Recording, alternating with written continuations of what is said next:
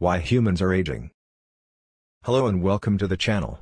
In today's video, we're going to be discussing why humans age. As we all know, humans are born, grow and develop, and eventually, we get older and our bodies start to decline. But what causes this process of aging, and is there anything we can do to slow it down or prevent it?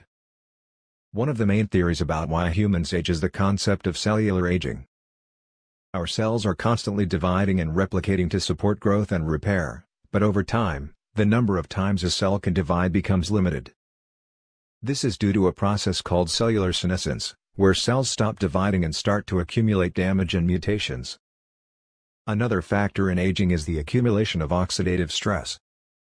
Our cells produce energy through a process called metabolism, which generates reactive oxygen species that can damage DNA, proteins, and other cellular components.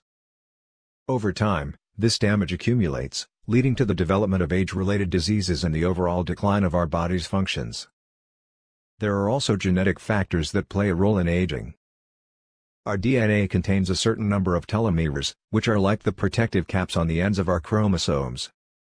Every time a cell divides, the telomeres get a little bit shorter, and when they get too short, the cell can no longer divide and dies.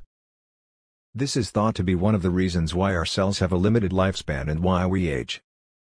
So what can we do to slow down the aging process? While there's no magic fountain of youth, there are some things we can do to help our bodies stay healthy and functioning for as long as possible. For example, eating a healthy diet and getting regular exercise can help to reduce oxidative stress and support our cells' ability to function properly. Another important factor is managing stress, which has been shown to accelerate the aging process. Finding healthy ways to manage stress, such as through meditation or exercise, can help to reduce its damaging effects on our bodies.